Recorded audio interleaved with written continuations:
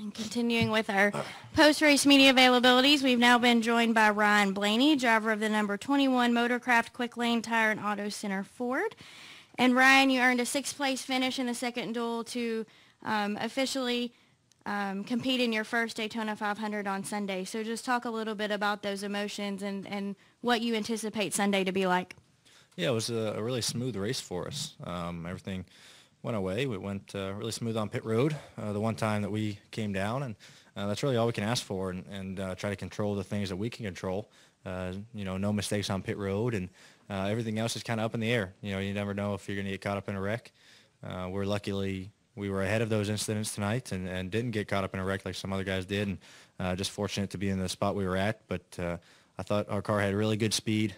Tonight was all about transferring, and there was a couple opportunities I really, really wanted to drive hard and go for a win, and we had opportunities to do that. But like I said, the main point was the transfer tonight, and that's what we did, and everyone did a great job, and it's just cool to be with the Wood brothers and say we're racing Sunday.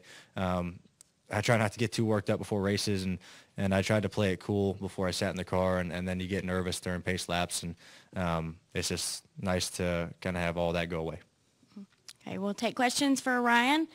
Please raise your hand and state your name and affiliation.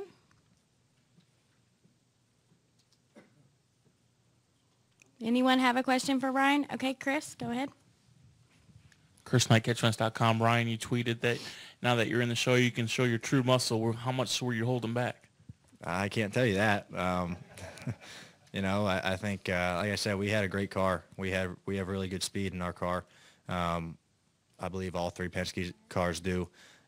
You saw that with Brad and Joey, I think, in the first duel and in the in the Unlimited the other night. So, like I said, there was a couple opportunities that I thought we could have went for it, and we had to pull the reins back and made sure that we got in. You definitely put that in the memory bank for Sunday, and knowing that what you can do and what you can't do. And I definitely think we have more in the tank. All right, go ahead, Lewis. Louis Frank of Reuters. Earlier tonight, Ty Dillon said he felt stress getting into this race, and you may have heard Danica. You have a limited schedule. Did you feel any stress coming into tonight? A little bit. You try to play it off as much as you can before the race, and people ask you if you're nervous and everything, and you just got to say that you're ready to go. And it does make it worse a little bit. You just don't want to think about it. And like I said, when you strap in the race car, it kind of finally sets in that you're about to go try to qualify to make the Daytona 500, and you get a little bit nervous, but usually once the green flag drops, all that goes away. And like I said, we were in good spots all night to where we were ahead of everything that happened, fortunately. And but yeah, it's hard to not feel nervous when you're not locked in and you don't know what can happen on these super speedways. It's a shame to see some guys not make it. Jeb and some other guys. It's a shame to see that, but fortunately we were just on the right end of it, and just cool to be here. Right. Go ahead, Megan. Ryan, Michael Vega, Boston Globe. You seem remarkably composed for a kid who just made the Daytona 500. Deep down, are your emotions kind of running like a duck underwater?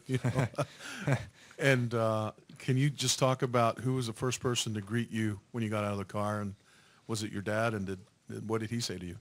Yeah, certain people got a way of showing their emotions, and yeah, we're really excited to be in the race. Everyone at the Wood Brothers team, even Penske, they're really excited to get in, and I am too. It's I'm sure we'll kind of sit down when all of it gets over and just know we're in the race, and be able to reflect on that. But yeah, my dad was kind of standing in the background, and he was probably about the 10th person to come up to the window. It's funny because when I do bad, he's the first person in the window, and when I do good, he's about the 10th or 15th. That's funny how it works. But no, it's cool to have him here. My grandma and uncle was here too. It's cool to have the family here tonight to do it. So hopefully they're all going to be here Sunday. So it's going to be great to have the whole family here, and my family in the woods, and they're all down. It's just great to have everyone down. Right, just to follow up, will you lean on your dad at all for any kind of advice on how to handle Sunday? Yeah. We definitely talk a lot about especially super speedway racing, because you can relate a lot more between the two of us at these super speedways, and how the draft works, and side drafting, because these cars are a lot different than truck or Xfinity cars as far as the draft goes. You have to drive them differently, and different lanes do different things, and I learned a lot tonight being up in the top 6 or 7 all night. You learn a lot, watching Jimmy and Kyle and Carl. I learned a lot tonight about it, and my dad has definitely been there every step of the way and been really helpful for me. Any final questions for Ryan? Any questions in the press box? No questions. All right, Ryan, congratulations. We look forward to seeing you race on Sunday. All right, thanks.